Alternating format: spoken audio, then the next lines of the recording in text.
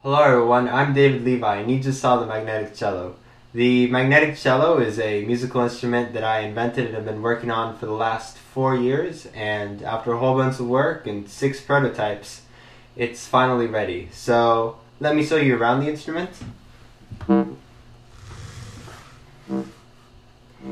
So there's 3 main parts of this instrument: the magnetic bow, the copper coil, and the ribbon. Inside this bow is a huge amount of strong magnets, and by bowing it back and forth,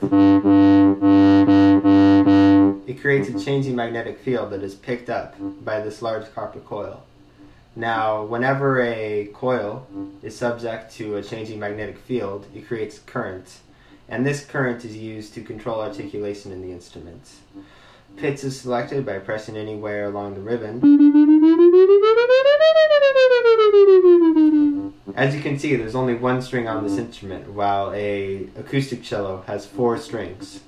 What's happening is there's a switch on this bow that lets the musician choose what string they want to play, either A, D, G, or C, just from the 4 positions of the 2 switches. And this instrument also has volume and tone control. And it has enough energy for more than 24 hours of play with these 4 AA rechargeable batteries.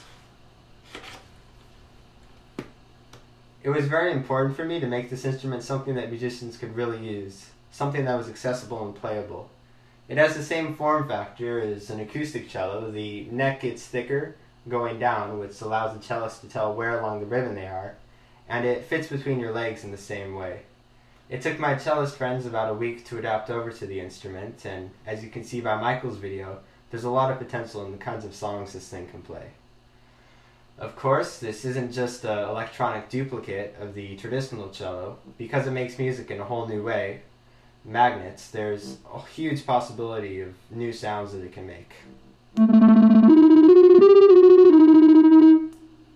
And you saw a little bit of that in Tristan's video.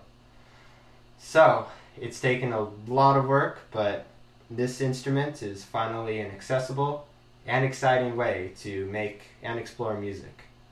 Thank you.